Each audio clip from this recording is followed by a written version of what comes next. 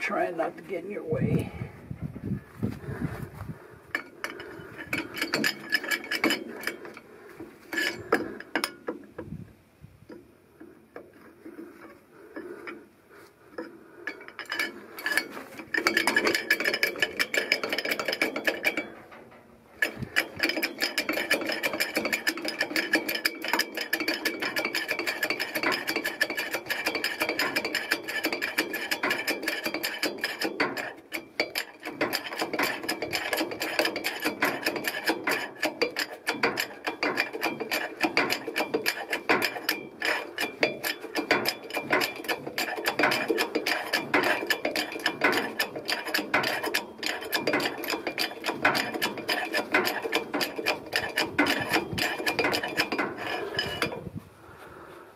Alright, tire's off the ground.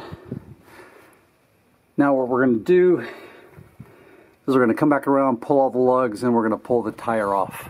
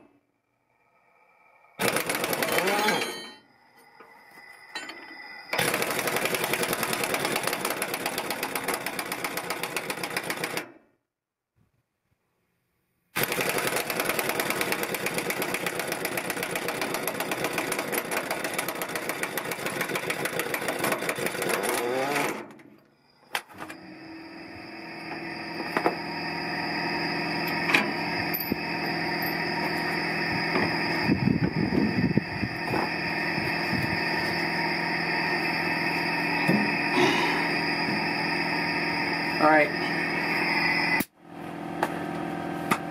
now we have room to access to cage the brake.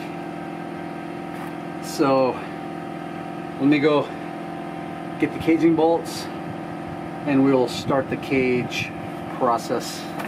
So hold on. All right, so to cage, what we're gonna do is we're gonna pry this dust cover off. And these are really brittle. I'm gonna have to get new ones of these. So if you can see this, I put little anti-seize on these threads. You know, they're under a lot of pressure. I've been gonna be using them a lot. Put a little anti-seize on there.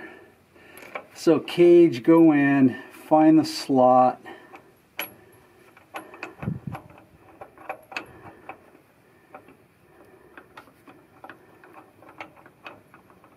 Maybe find there in the slot, rotate 45. I showed in my other video how to put the line in the mark. That was to help you out. You do 50 of these and you just feel it, you just know it's there. It's hard to explain, but it's not. And we're seated. And then what I do is I take my 19,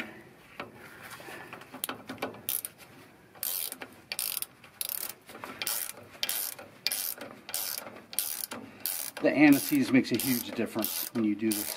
You can feel the difference.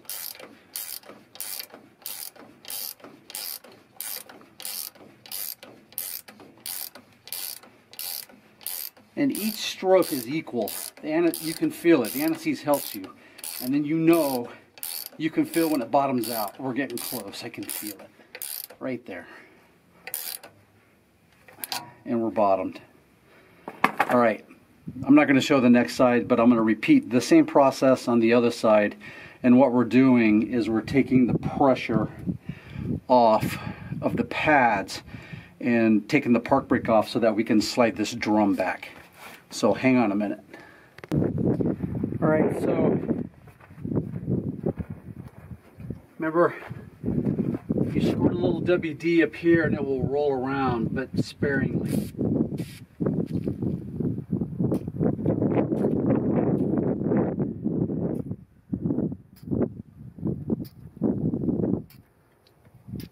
If you do it sparingly, it will just soak into the rusty bits and it won't actually drip down into your shoes. You don't want to saturate your shoes with this. Now, what we need to do is slide this rusty drum off, right? So in order to break the rust free and loose, I use an impact hammer. And all I'm doing is adding vibrations to vibrate the rusty stuck loose.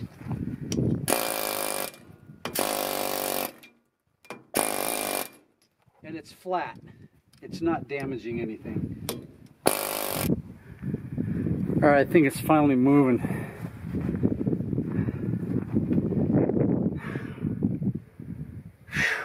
Getting too old for this. It's about 30 minutes in, just like the other side.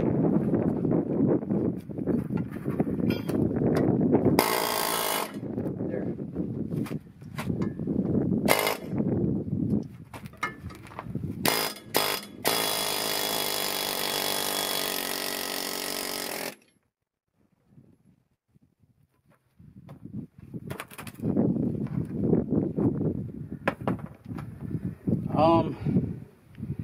You might have a better way. That's fine.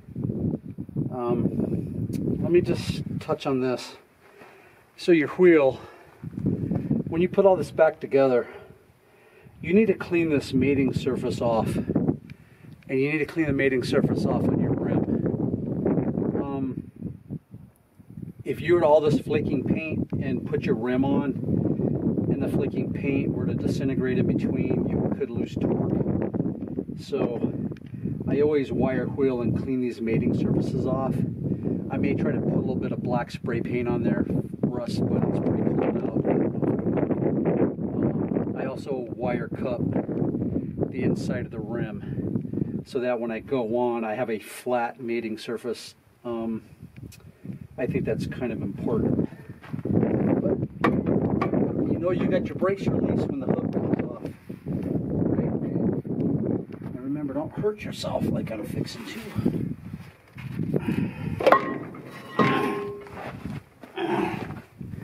Okay, quick FYI, you can see I got the mating surface cleaned. I actually use one of these paint stripping wheels on my DeWalt drill, high speed, and it's nice and clean. I'm gonna go get the black spray paint, but this is the type of flat level surface you really need your rim to stick to. And I'm gonna do the same process in the inside of the wheel that mates to this drum. It's just good business to do it this way. So, all right, I'll get right back to you. Okay, so we're all cleaned up. I actually painted the surface of the rim ahead of schedule to give it an opportunity to dry. It's in the sun. Each one of these 3 lines we need to remove. Mark them. Okay, I marked them with a Sharpie, even though I can tell they're like in sequence, but just mark them. It just makes it easier. Okay, I don't have a spanner that will fit this, and if I can barely get this off with a 24-inch torque wrench, man, a spanner, you got to have a beefy one. I don't have one. What we're going to do is, number one, we're going to mark our orientation, and then we are going to loose this if we can. I struggled last time. Make a little room. I mean, I am giving it full crank. These things like lock in place.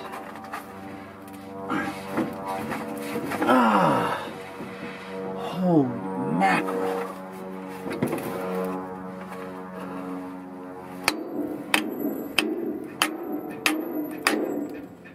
Holy mackerel. That's what I just used. There is no way a spanner.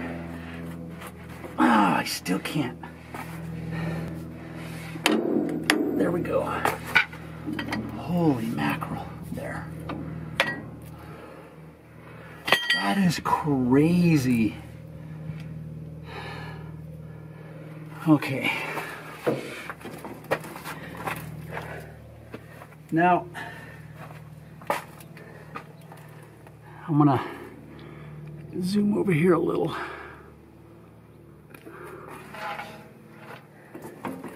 Now, when you go to unscrew this, these are sticking up too far and they're going to hit your axle. So what you're going to need to do is you're going to need to take these off.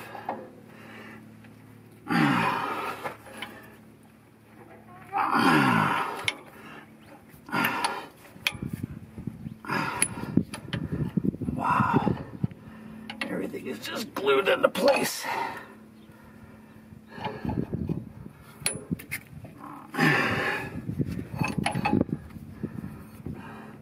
I'm using a 13/16, by the way.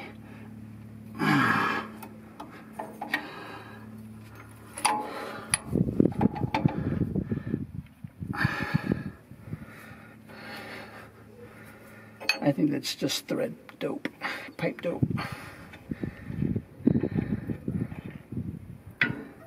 And then this one as well, right? This one, oops, sorry. This one's a lot easier, I think.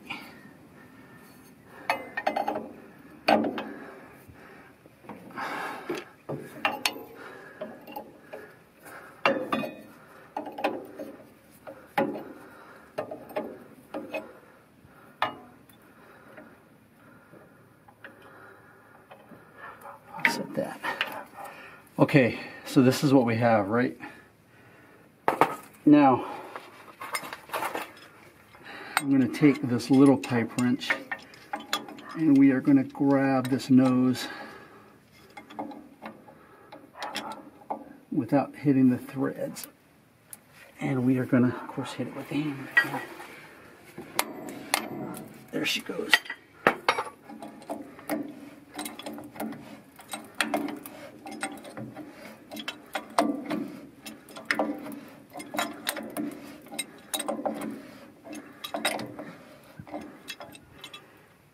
Now when you get so far, don't be a dummy like I did the first time. You gotta support the back of it because it weights down and it just plops right out onto the ground. Okay, you got a casing bolt. Mine fell on the casing bolt and it could become a rocket. So we do this. And it's there. And she's off. We pull it straight out and you can see the wedge and spring. We're just gonna leave that in there. And what we're gonna do now is we're gonna reposition to the shop. So hold on a minute. Okay, so we're on the bench, right? Here's your caged pot. This is just a Harbor Freight press. And then I have the two small holes here. And basically all we're gonna do is face it towards us. We're gonna center it. And we're gonna put it in just like this. The next thing we're gonna do is we're gonna put this over the caged bolt. And because it sticks out a little bit, we add this. And then we are gonna center right on the ram. It's a little wobbly, but it's okay. And then we are gonna shut our valve to the press pump. And then look at, I'm just using my hand on this. I'm not using the rod. Just using my hand.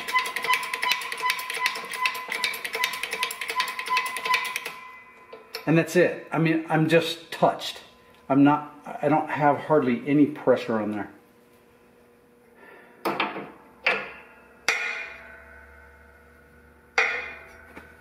So now, with this on, it's not going to spring off and get me. Number two, it's caged. Number three, I still have the safety ears. So, I'm safe. So now what we're going to do is we're going to go ahead and remove these 9/16. There's a lot of paint on them.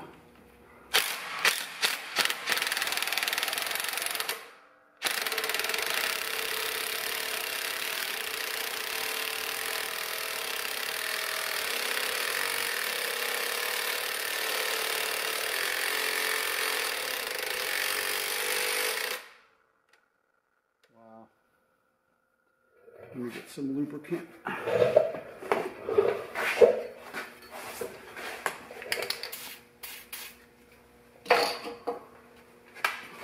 And this gun, this is the little 3/8 gun.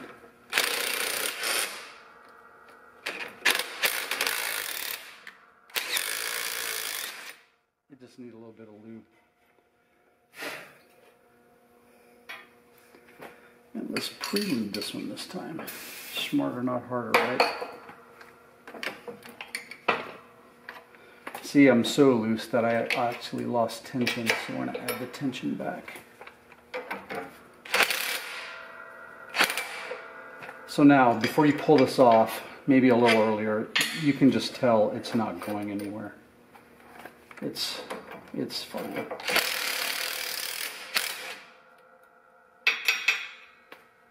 And then we're going to remove our clamps.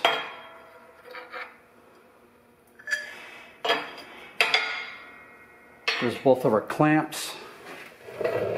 Now, what we're going to do is we are going to release pressure on the jack and it's going to raise up. We're going to remove this, we're going to remove this, and then now notice these ears. Okay, this won't pull off because the ears hit, see? This has to slide back. Slide that back, and here's our rubber. And then there's our caged. You can see our caging bolt is perfectly engaged. Look at all the dirt. We're going to clean all that out. Don't worry about that. And I'm going to set this down on the floor. And here's our diaphragm. And I'm going to be really honest with you. This does have some cracking, but it's not all the way through, but this was leaking like a sieve, like most of the other ones. You can see the large cracking in there. And these are arch, what are these? Arch Oh, and Shore Lock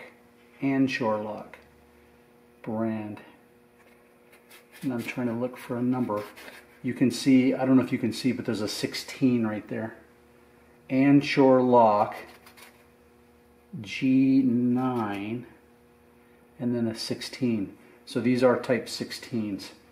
And you can see this brand has the ridges in the lip, unlike the Haldex, which were smooth and didn't seal for me.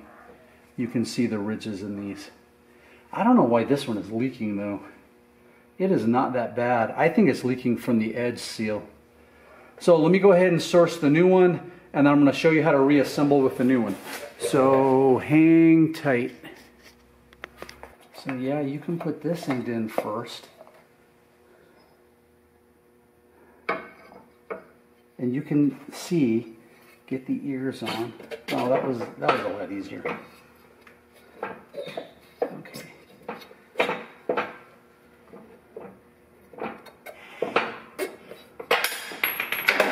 Yeah, I'm dropping things.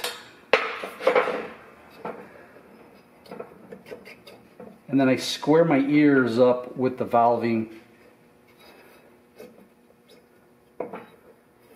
And then here's where you have the opportunity to square everything up. If this is on the truck, gravity is making this drop and you're fighting it because you're always pushing this up.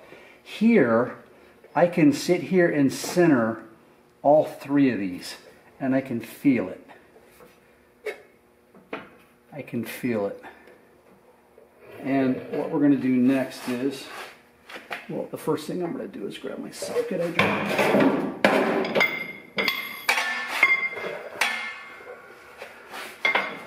Get rid of this old one. Okay, so centered bottom, centered top. No, the back needs to come a little more forward. There. And then we're going to put this on. And we're going to put this on. And we're going to center this. Okay, so now we're going to come back. We are going to come back just hand tight again, remember? Just, I'm going to push this back a little. I'm just doing this by hand.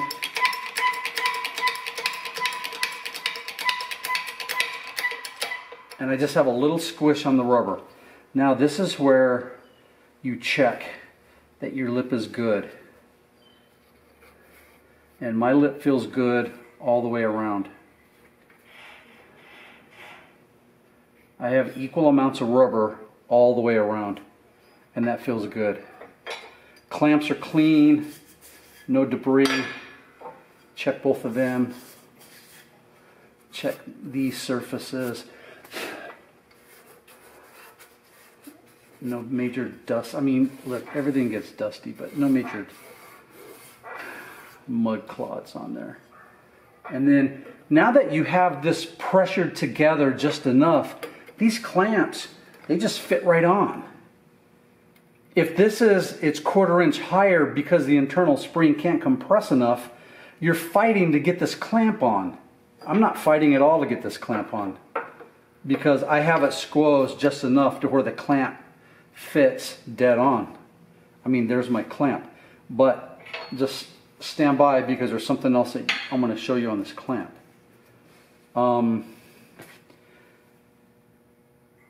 Now, there are people that are going to tell you put the bolts in this way because gravity holds them down. They would be absolutely right.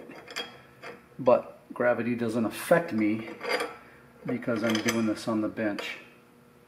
And I'm going to get a little lube. That's a dry lube. And then we're going to put this on. And it's okay. And then we are going to get this on.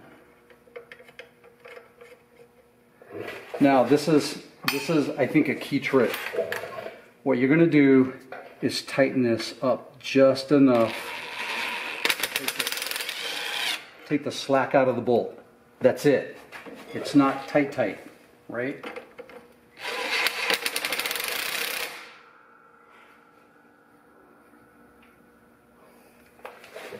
Now, matter of fact, I'm going to loosen this one a nugget and tighten this one a nugget. So they're relatively equal. Maybe a little less off. See, they're loose. Okay. I'm going to try to explain this. I mean, you might get it, you might not.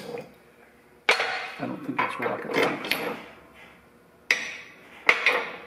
Okay, if I tighten this clamp, what seems to happen is this will tighten, but it's not pulling the center down in. It just stretches it sideways and it doesn't tighten right.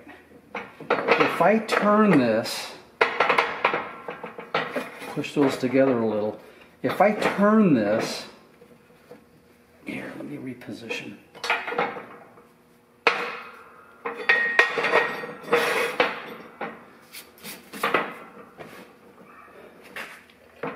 Okay, so now I'm on the bottom clamp, and if I put this up here, that's a lot of trouble. Shut my cylinder.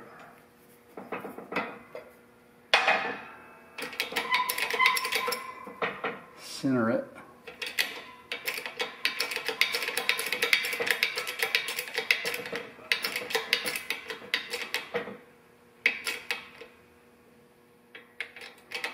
Now, hold on, it's a juggling act, I know.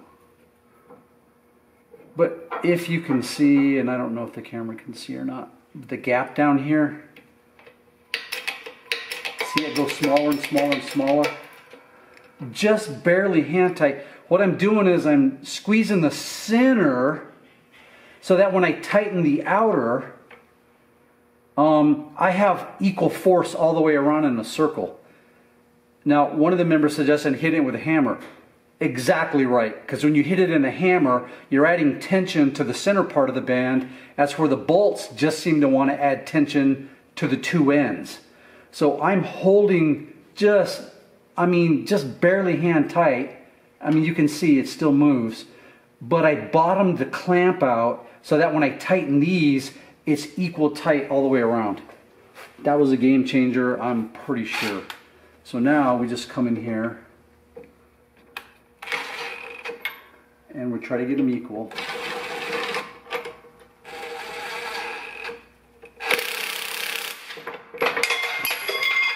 It's all right.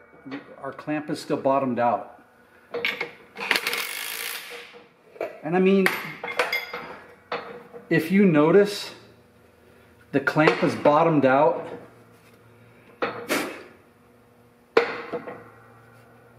And we're not touching. And this is exactly the way all the other ones are. But when I did the first one, these actually, I think, bent a little and touched because I couldn't pull equal force down on the side. I was just pulling down on the ends. And if you look, we're nice and clamped. Now, here's what I want to show you. Look at this side. If you can see how we're not touching, because this inner section is not the same diameter as the cap. That's really weird to me, but it is what it is. Now, yes, this one's not touching, this one is touching, but had I had good center, right, they would have been about a 1/16 of an inch on all four sides equal. I don't think, because I have the extra gap here, that's an issue. But that's how I changed and I got it to work, and now we're on and we're good. Don't over tighten these, don't over clamp this, but clamping in the center of this I think is vital to get equal clamp. Just like as if you were starting to tighten these and you were hitting this with a hammer. You're pushing this down, it relieves pressure on the nut and the bolt so you can tighten it a little more, then you tap this again, you keep tapping. Spot on to the member who said you got to tap it on with a hammer. I just did the same thing, but I just used my press because it's easier to align the actual rubber when it's vertical and gravity's not playing against you. All right, let's go put this back on the truck. All right, I want to touch on something real quick. All my mating surfaces were clean. You don't need to see me wrangle the tire. I got the tire on, and these are just zipped down. They're not zip tight, just zipped down to center the rim and the cone of the lug nut. Now, I do this with the park brake off because when I tighten this, I want the drum loose so that when I torque, the drum and everything is tucked in and seated. I don't know if it's a big deal, to be honest, but if your park brake was set and your drum wasn't seated all the way against the hub, would that cause an issue with the torquing of your lug nuts?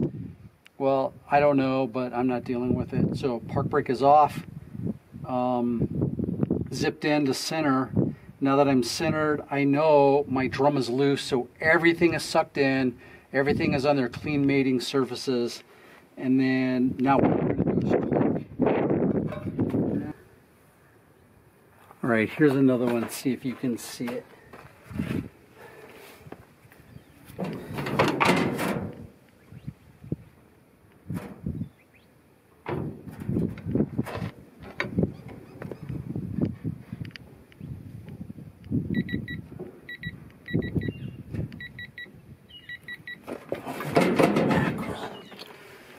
.335.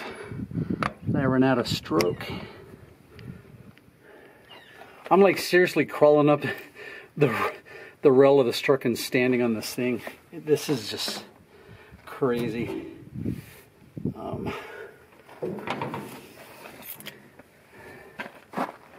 one I'm going to try to sit on. I don't know if you can see. Okay, solid beat. This one is 412.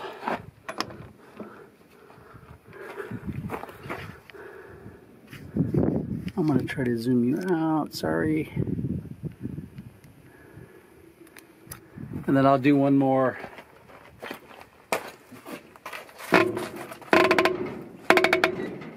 Wow.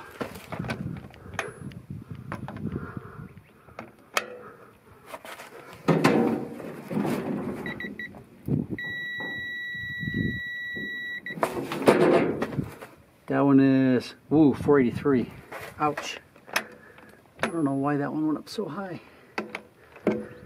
Right. So you get the idea. We're going to go ahead all the way around and torque all these. The test was 0 leaks. Both rebuilds 0 leaks first try using the method and the diaphragm from O'Reilly's that I showed you.